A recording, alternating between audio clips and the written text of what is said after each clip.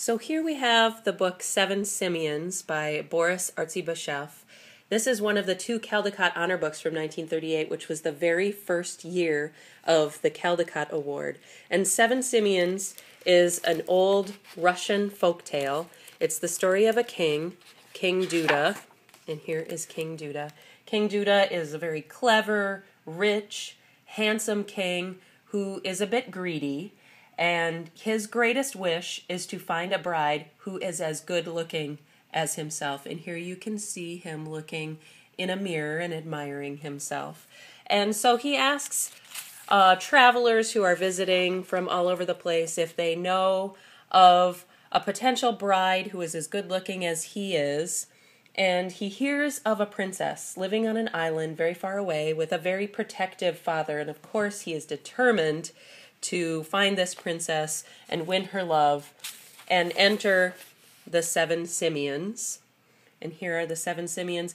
They are seven brothers of the family Simeon who live simple, happy lives. And they each have a somewhat magical talent. And it is with the help of these seven brothers and their talents that King Duda is able to steal the princess away from her protective father and her isolated home.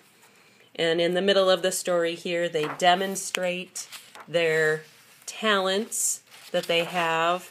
And then they set out to go get the princess. And here is one of the brothers meeting the princess and her father for the first time.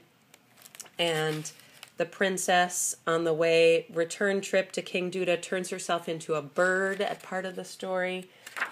And then, of course, King Duda and the princess meet, and thankfully King Duda does say to her that she may return home and not marry him if that is her wish, but of course she decides to stay and everyone lives happily ever after.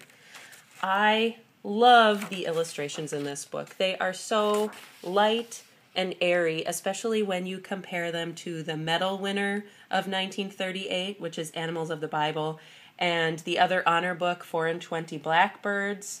Artzybasheff only uses 4 colors in his illustrations: red, gold, green, and black.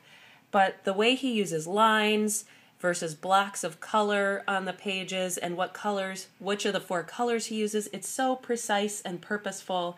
And the composition on the pages really directs your eye to what he wants you to see, and across the pages, it's really masterful.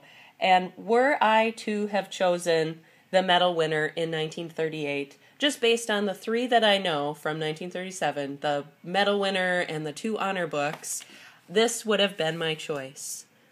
And I also like the little line drawings that are all around the text on the pages too.